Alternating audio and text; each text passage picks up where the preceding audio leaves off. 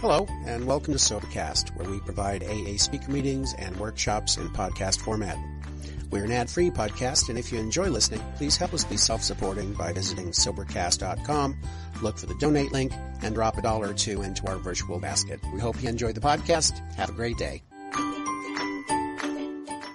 Hi, everybody. My name's Thea, and I'm an alcoholic. How y'all doing?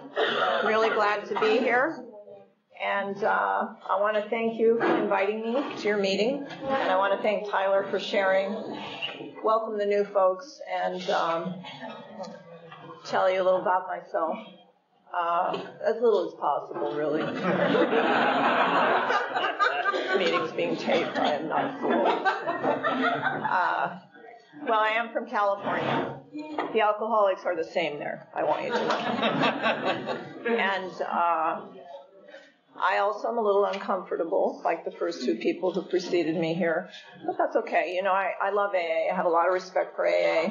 I feel I'm an AA success story, actually, and I don't take credit for that, but it is true. And I hope if you're new that you hear something in my story that would make you feel like maybe Alcoholics Anonymous is the place.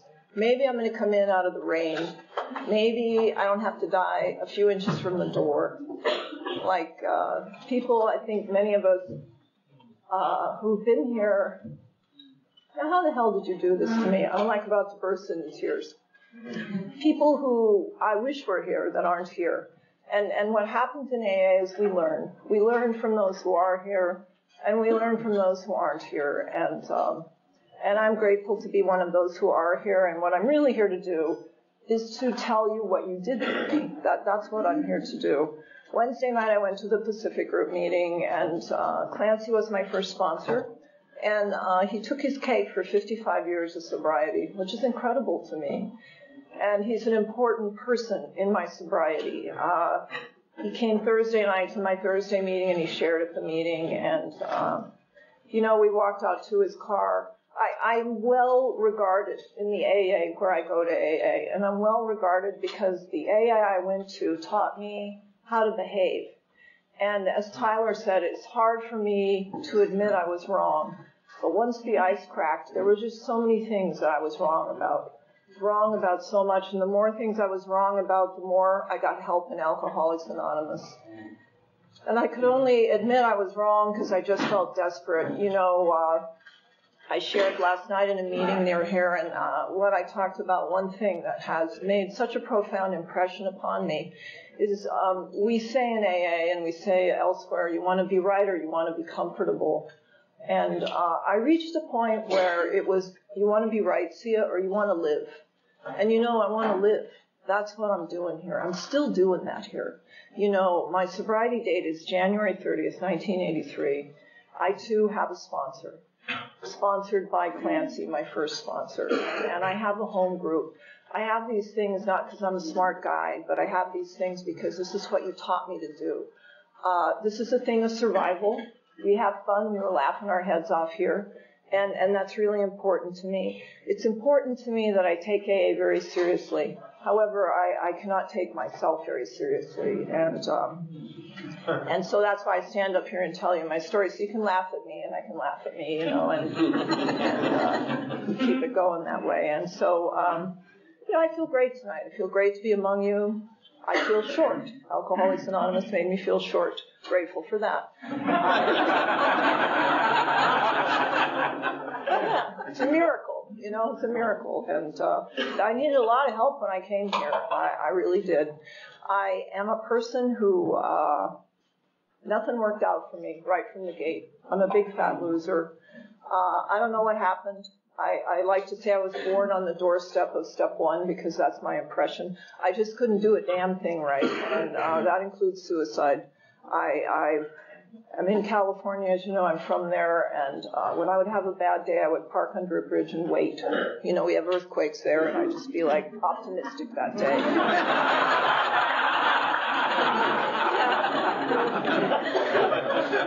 So I don't have a lot of follow-through. That's a problem. And I don't know if something went wrong when I got here. I don't know what the deal was, but I just always had a bad attitude. I didn't feel a part of anywhere that I was.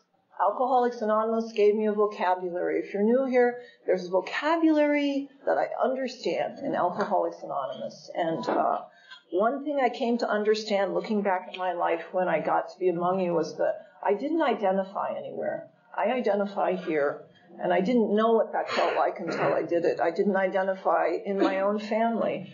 They're nice-looking people, the people in my family. And what I like to let you know is that I was a tall, skinny thing with buck teeth and scraggly hair in a police report. And so I do not fit in with my family, you know. And that upset me. I went to kindergarten. And kindergarten, things got worse in kindergarten.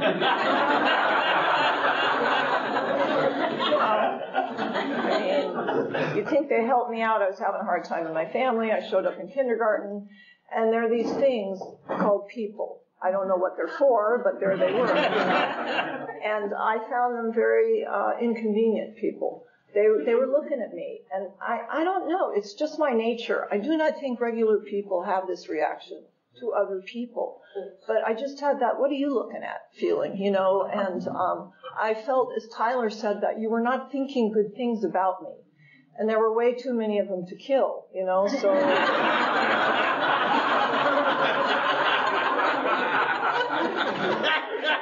we understand, you know, I was stuck. I was just stuck. I hated it. I really hated it. And so I peaked at the age of 5, basically.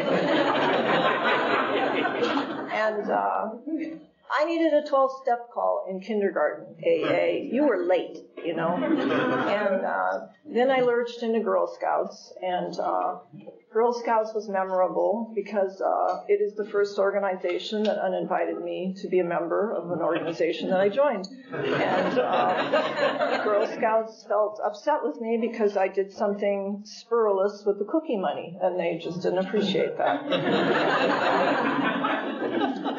What else happened? Oh, and there was this sash thing in Girl Scouts. And I don't know about you, I'm a shortcut type of person. I'm in a hurry here. I don't know where I'm going, probably nowhere, but we're in a hurry, you know. And in Girl Scouts, they had these things called merit badges. Merit would be the clue. But in my case, no. You know, I liked the way some of them looked. And I just started slapping them on that little sash thing, you know. And I was showing up with a lot of merit badges and no cookie money, and it just didn't fly.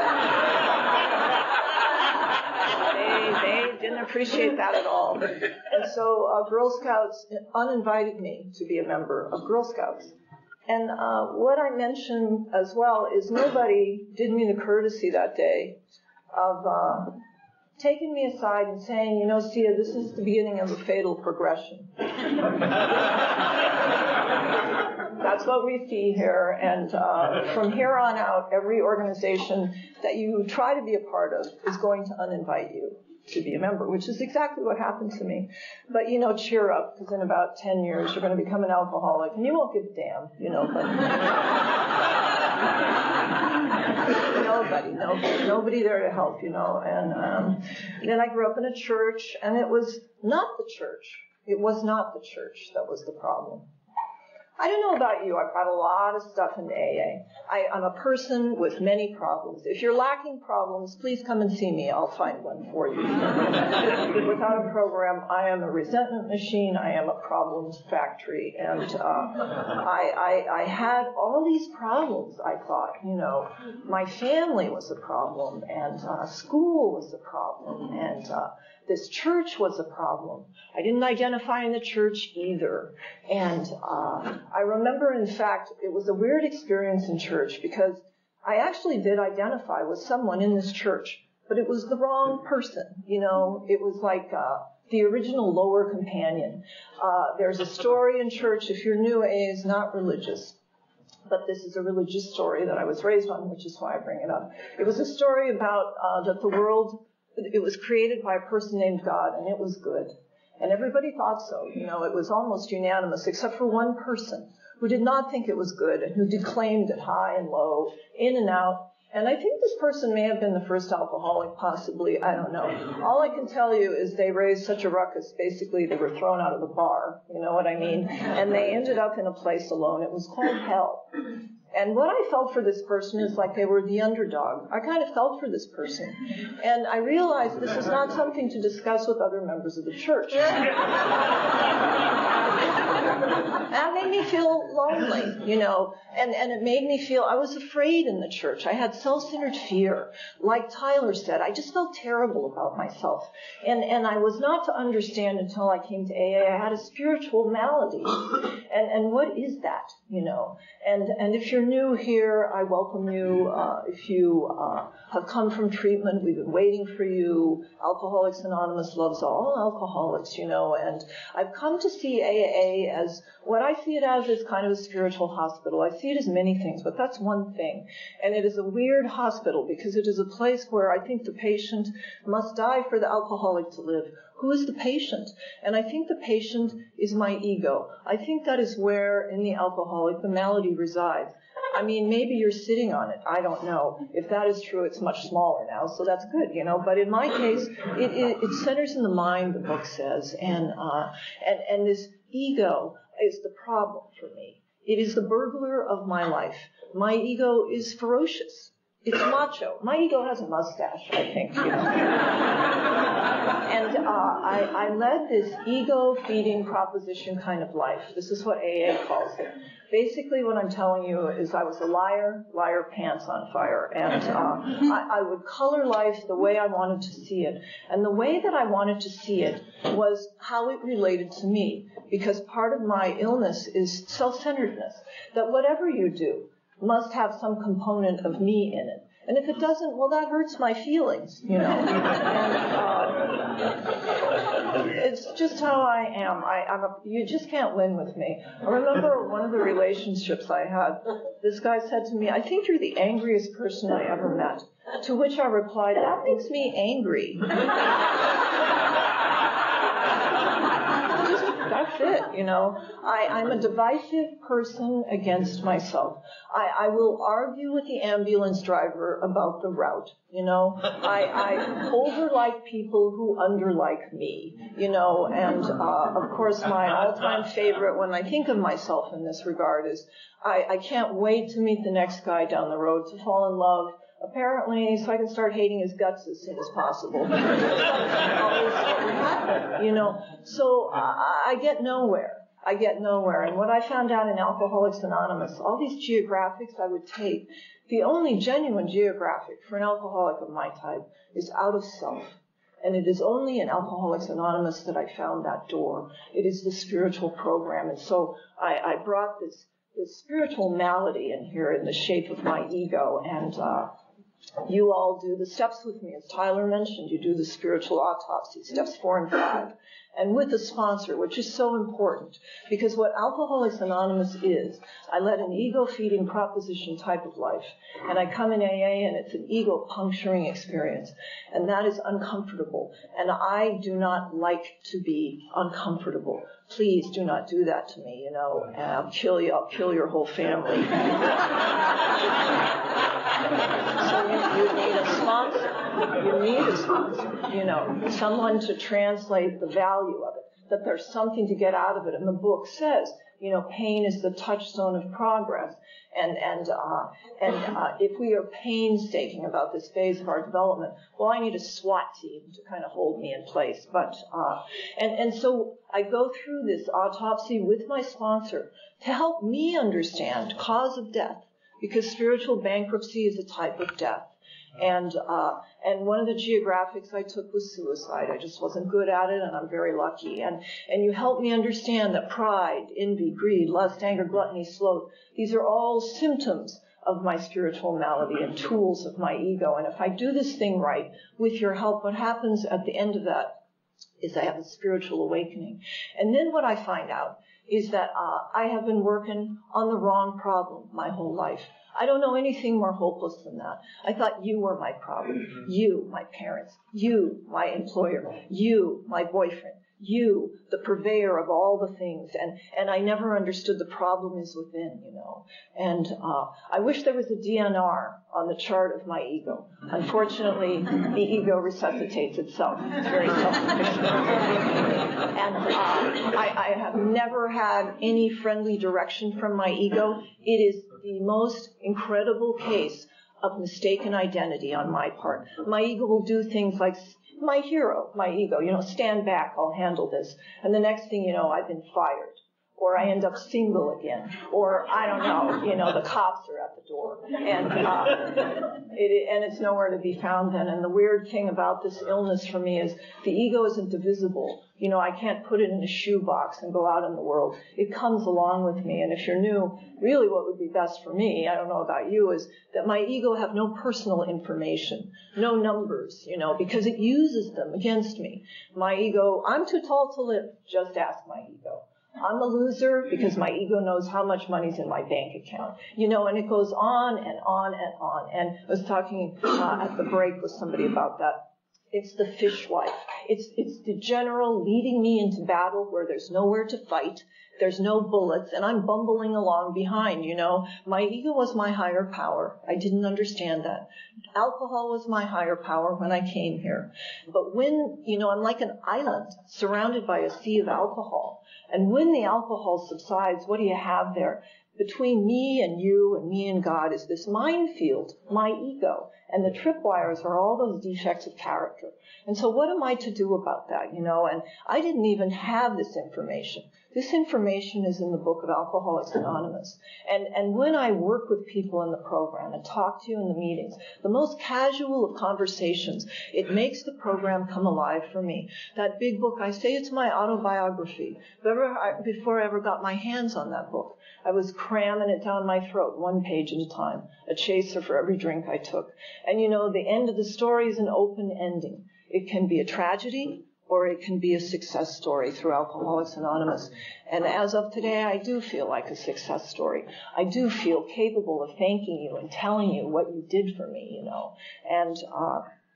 And so the church didn't work out, in short. The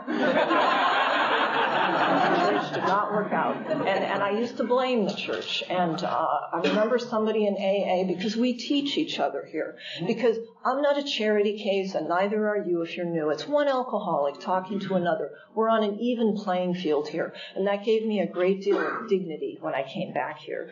And somebody came up to me and said, I was saying something against the church. And they said, Sia, I am in that church. I'm a member of that church, and that's offensive to me. And I want to thank that person, because what it taught me is I don't use the podium of Alcoholics Anonymous for things like that. Because if somebody new is in the meeting and practices that religion, I could turn them off. And that could be a death sentence. I don't want any part in that. I want to carry the message of AA to the best of my ability. I mean, I'm human, but there it is. And I remember thinking that I had lots of problems, as I said. And there are women that I work the program with, and it's a privilege. And they come in with old ideas, and I had many, and they talk about boundaries. And the funny thing to me about boundaries is, the worst enemy is already within your boundary. My ego's right here. It knows all about it. I don't have to keep the other people out. The other people are not the problem. My parents were not the problem. It was my reaction to them that was my problem. The guy down the street that had a sexual problem and got a hold of me a few times, that's not my problem. My reaction to it was my problem. I remember coming in AA, and I had trust issues, is what I said, which makes me laugh like a hyena, I gotta tell you. Because you know what I found out in Alcoholics Anonymous? The most dangerous person in my life today is me without a program. It's always me. I'm the person who killed myself. I'm the person who, well, it's a mixed meeting, but listen, I dated men with open psychiatric files, okay? It's just exciting.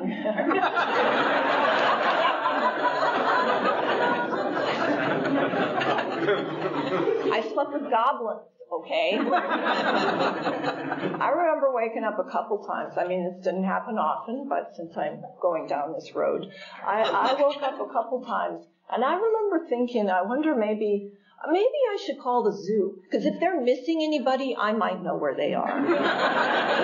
This is a terrible life, and I don't have to live like that anymore, and neither do you. And maybe your particular that is different from my that, but you just don't have to live that way anymore. And it's the thing that you wake up with, that duel at dawn. You know, it was with the drink, and it was with all the things that went with the drink. But I had my first drink when I was 17 or 18. And I remember taking that drink with some trepidation, because I had grown up in a home where alcoholism was a problem. I mentioned to you, I felt my parents were a problem. And my father had a drinking problem. My father said he was alcoholic, so I will say he's alcoholic. I try not to call anyone alcoholic unless they themselves say so, because that's the dignity Alcoholics Anonymous gave to me. If I say I'm alcoholic, okay. You know, and the other part of that that's an interesting thing with a person like me who has faulty dependency is, if I say it, then I'm responsible for my own recovery with your assistance. And so my father was an alcoholic, and it's a family illness, we say in Alcoholics Anonymous. And my father lost his standing in the community. We lived in a small town in Montana, and people talked about my dad, and I heard it, and I hated him. And I hated my dad. And I remember he lost most of his worldly possessions, and the family went with him, you know. And so when I took that drink, I remember thinking, I wonder if I'm going to lose everything, or if I'm going to end up like my dad or something. And I was careful, and yet nothing seemed to happen. But here is what did happen. We talk in AA about the effect produced, you know, and the effect produced was such a subtle thing that I didn't even notice it.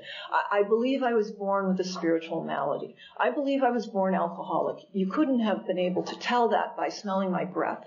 But it was this attitude I had, and it's this way that I think. And I had this obsession of the mind of not fitting in, not identifying. I had this, the book talks about alcoholics. Some of us are terribly lonely. We're haunted by loneliness. And I was a person like that, and perhaps you would have described yourself in that way. And I had this drink, and you know what? I wasn't worried about fitting in. I didn't care about being a part of. That was like gone. Just bam! Just like that. It was a great feeling. It made me want to stay up for the rest of my life, just to march around the planet and feel that feeling, you know, a new freedom and a new happiness. And naturally, if you get a feeling like that and a release like that, you're going to go back to that again and again. And I did. I started drinking as often as I could, and there are reservations in Montana, and I could drink on the reservations in the way that I wanted to drink.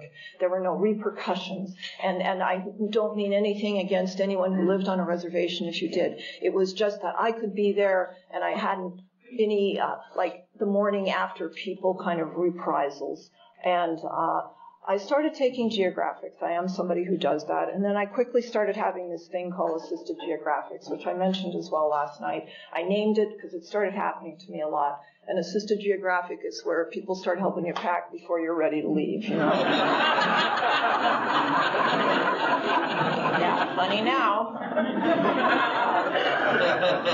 And the first assisted geographic was my mom. My mom packed me up and made me leave because I came home and I was in a bad mood, and my brother had something to say to me about my behavior or arrival time. I don't know. We got in a fist fight, and my mom got between us, and something I didn't understand, which I mention when I speak, because it indicates to me my own self-centeredness, is that my mom and my father had separated, and as Tyler mentioned, what I didn't understand was that my mother's life, probably she felt like her life was over. You know, it's a small town, and she had all these kids, and they were separated, and she just couldn't take me on, you know, and so my mom packed me up and I had to leave.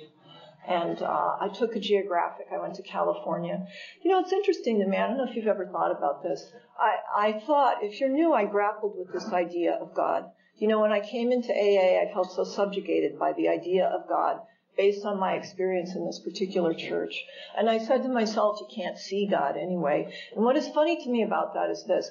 I never saw any other person, really. I didn't see you. You were a means to an end. If you were a guy, I meant to burn the numbers off your credit card, you know, if at all possible. And I just approached people as a means to an end. I had a cash register heart. And I remember Clancy sending me to the doctor at some point. I guess he wanted to see if I still had a brain, because I sold a lot of other things while I was out there, But I just had this approach to folks, and so I just lost my train of thought. So the thing is, I didn't see people, and this idea of God, this being subjugated by God.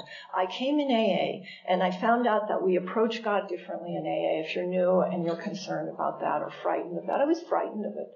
I felt like the God of my understanding was looking for me and had a lightning bolt with my name on it. I was like the most smotable person you might meet. How I felt. I was scared, And Alcoholics Anonymous, we pray different. Alcoholics Anonymous, you come to a meeting, that's a prayer. In Alcoholics Anonymous, you call your sponsor, that's a prayer to me. We pray different here, and God is a higher power here. And in Alcoholics Anonymous, it can be whatever you want it to be. But the simple principle here is it's something that helps. God is something that helps. And other than that, in Alcoholics Anonymous, God's anonymous, just like all of us, And I find that that was a life-saving thing for me. And the interesting thing as well is no matter who your God is and who my God is, we're all looking for our God or our higher power, or he, she, it, whatever you call it, to do the same thing. I don't want to drink today, and I am unable to make that choice. That is how I came into Alcoholics Anonymous. And so in any case, I had this drink, I had that release, I started having consequences, as Tyler mentioned, and I ended up in California. And I started drinking in Beverly Hills, and I remember that because that's what I said to myself. That's a sales job. That's called whistling in the dark, if you're new. That's in the book. Because I was telling myself everything was okay. I was already doing that, and things were not okay, and things got worse. I quickly ended up drinking way, way out of Beverly Hills, way down at this place, way past Western, if you know Los Angeles, in a rather unsavory neighborhood, I guess. And the place where I drank was called the Good Night, but I would like to assure you it was not.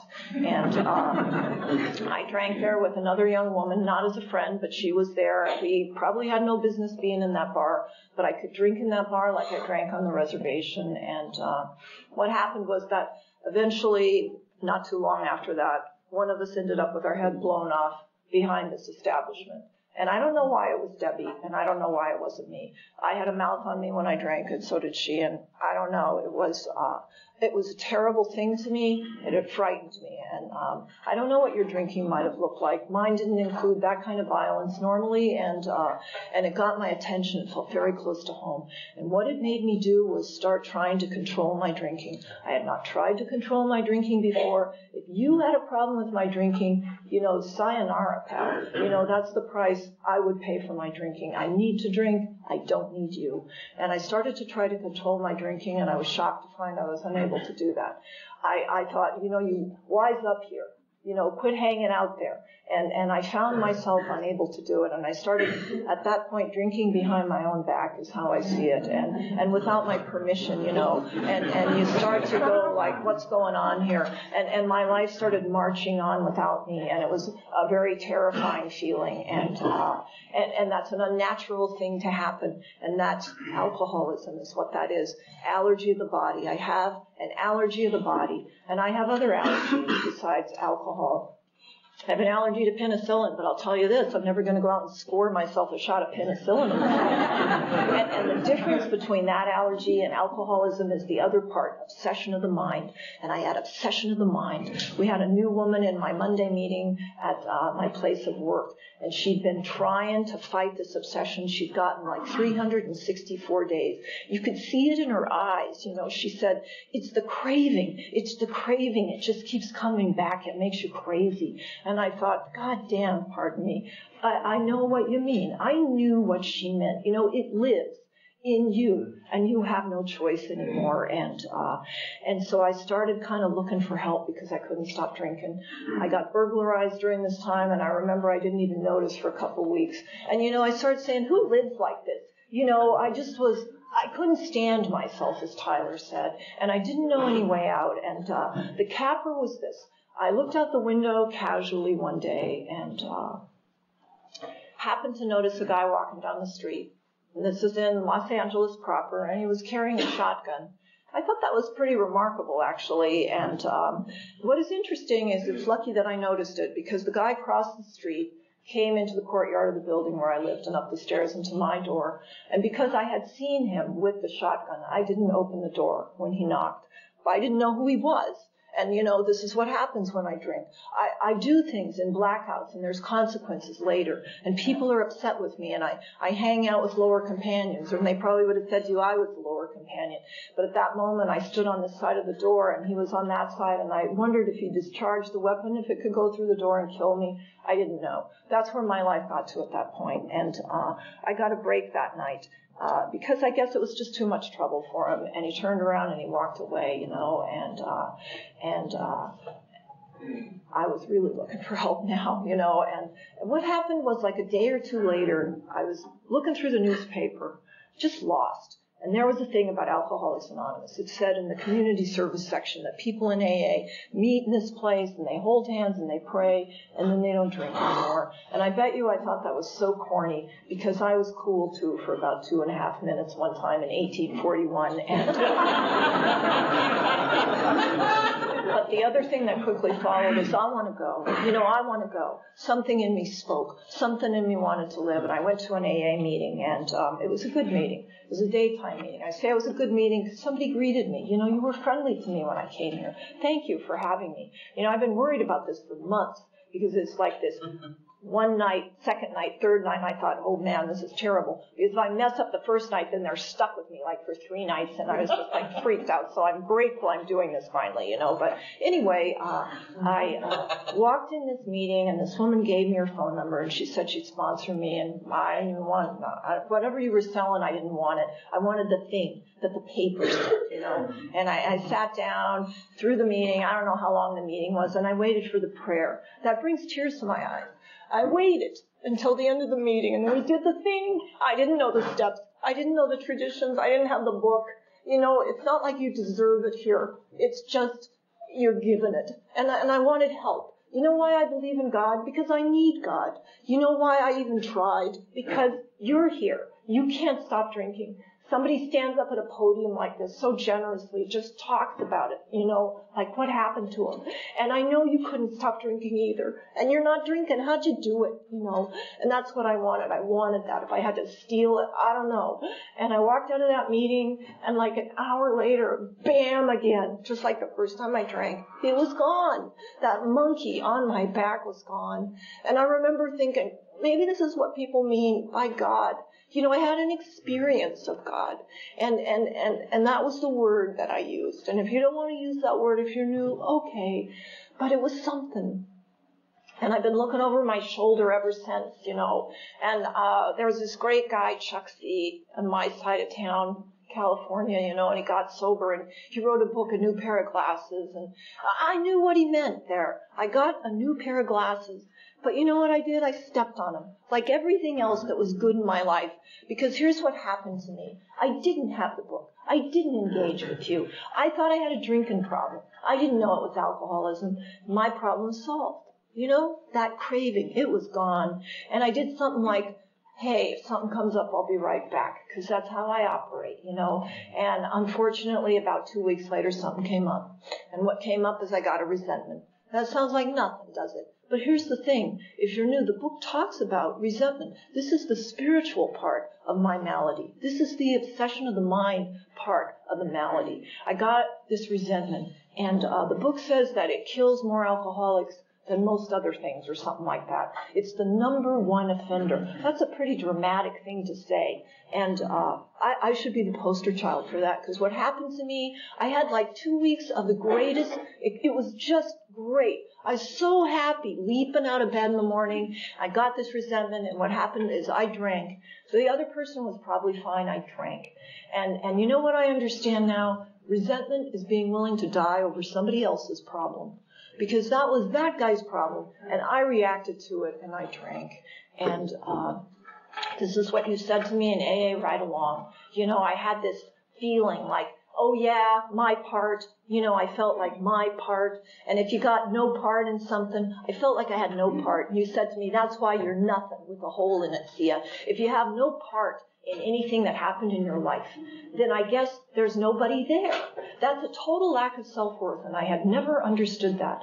And I brought to you these things like my dad and that guy on the neighborhood and my mother. My mother had a nervous breakdown when I was a kid. That's a terrible mother, a lunatic for a mother, an alcoholic for a father, and the guy down the street, what do you mean my part? And here's what Alcoholics Anonymous did with me. Here's what you said to me. You said, your part, Sia, is let it go. You don't have to be defined by the limits of any other person. Alcoholics Anonymous will set you free from the bondage of self. Let it go and allow yourself to become whatever your higher power would allow you to be. Why do you think, if you're new here and you hate your guts, the mojo that's given to me to live without the obsession to drink, there's something great to do. There's a pony under here somewhere, as you're shoveling the SHIT. And it's true. Alcoholics Anonymous is true. It's true. What the book says manifests. It manifests in the meetings. It manifests in the members. If it doesn't manifest, it's a goddamn lie. And it does manifest. I see it in your life. I see it in my life. I lost my family because of my drinking. I got my family back because of Alcoholics Anonymous. I didn't even want my family back,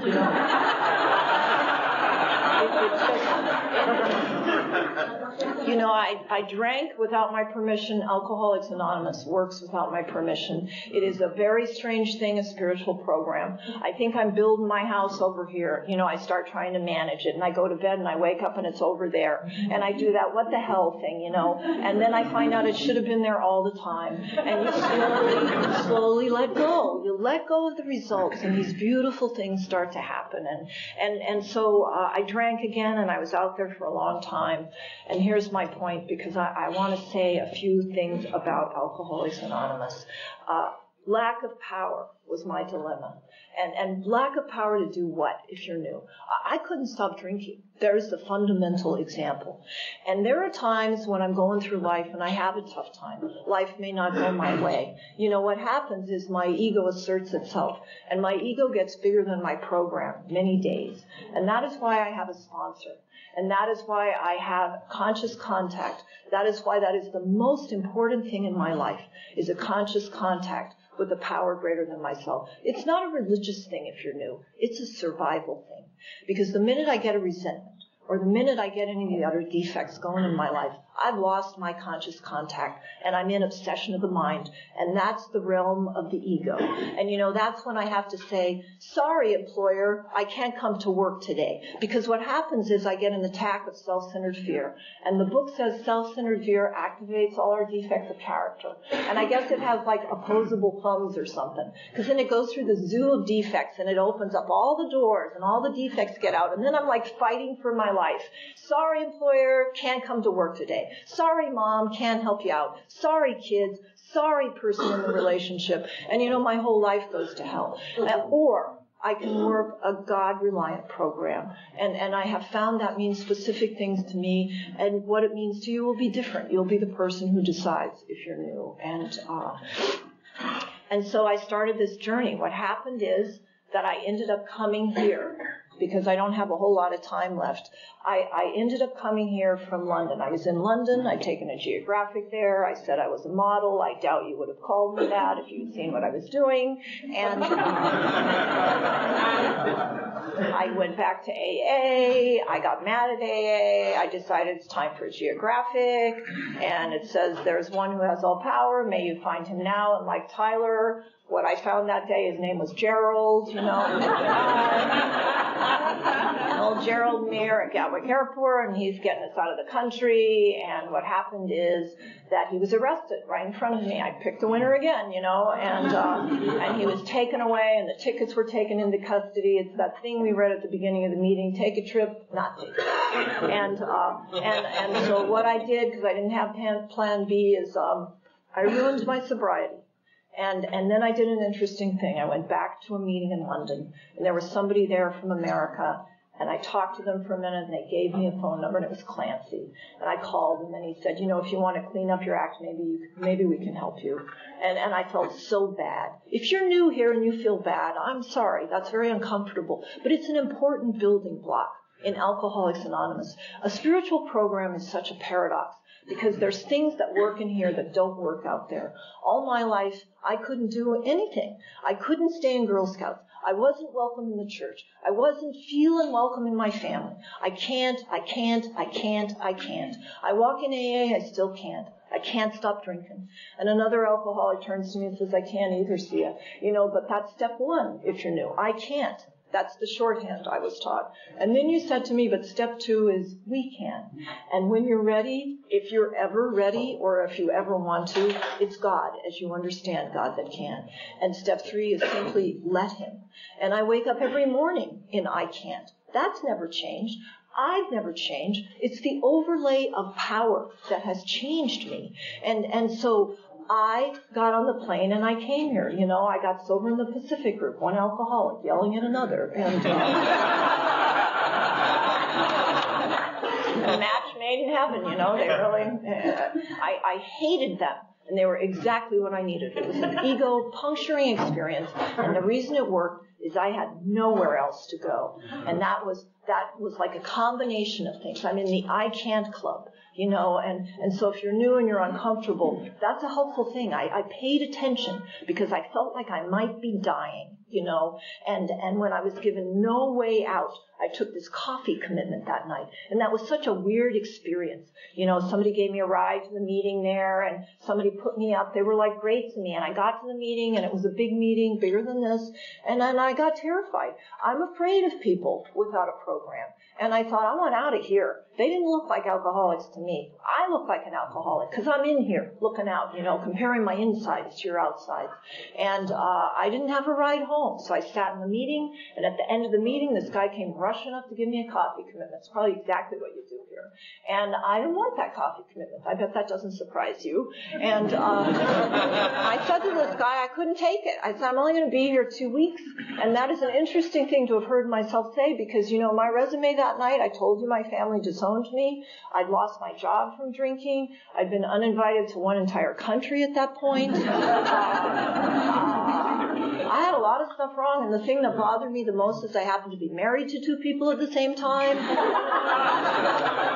That's embarrassing, hard to explain. It's like, what'd you do, lose count, not a high number, 1, 2. And I don't know, just leave me alone. And so I said to this guy, I can't take the coffee commitment. I'm only going to be here 2 weeks, and without missing a beat, he said, okay, take it for 2 weeks. And I didn't have a lie quick enough.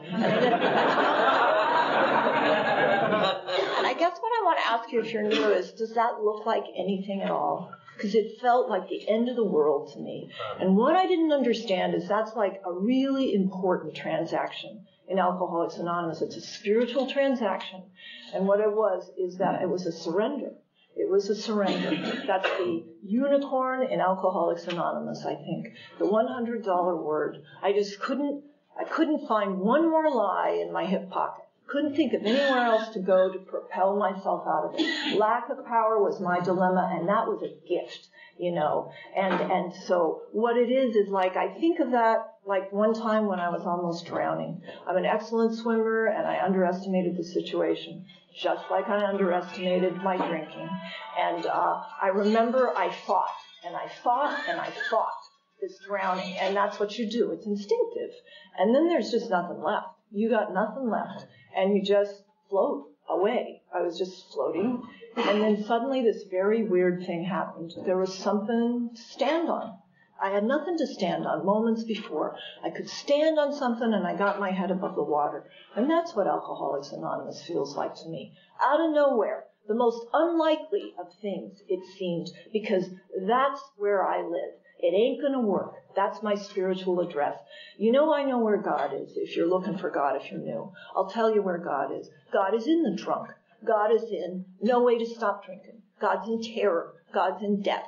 God's in nowhere to go. That has to be true because that was my spiritual GPS when I came here. And I got my head above water in Alcoholics Anonymous. And I started on this journey with you. And I've been here for a little while now, and I've come slowly to some things in AA. There's a lot to learn if you're new here in AA, and a sponsor is an important part of that. To be somebody I can go to. Continuity. You know, my sponsor said to me, Sia, if you drink again, I will not sponsor you. And if you try to kill yourself, I will not sponsor you. And because that sponsor is so important to me, that's held me off a few times when I thought about it. You know, there's not a back door for me in Alcoholics Anonymous. This really isn't my life anymore. God's my employer. This is God's life.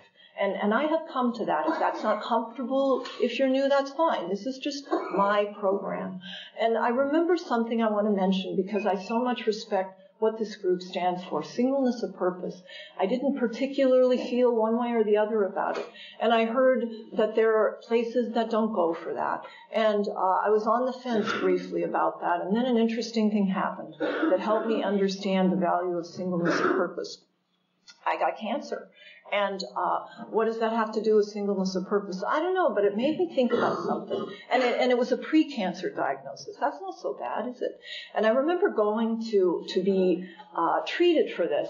And I started thinking about it, and I thought, okay, this was, for the sake of my privacy, I'll just say it was a female-related cancer. And I thought, I wonder if I showed up with my cancer, if they were going to treat me for prostate cancer. I wonder if I'd say to myself, well, it's all cancer. It's all the same thing, right? I don't think I would.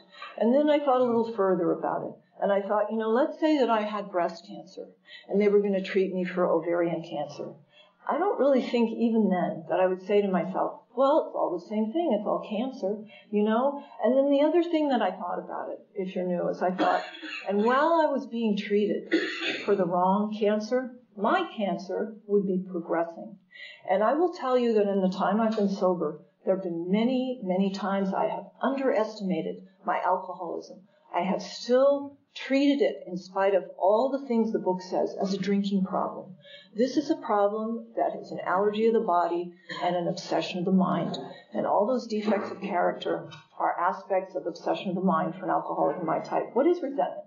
It's anger plus obsession of the mind. What is gluttony? I am a recovered bulimic as well. Gluttony is bulimia. Gluttony is obsession of the mind plus some, you go right down the line, and that's the spiritual malady. There is something different about the alcoholic, and you have helped me prosper, and you paid that 12-step call upon me, and I can't thank you enough. Thank you very much for having me.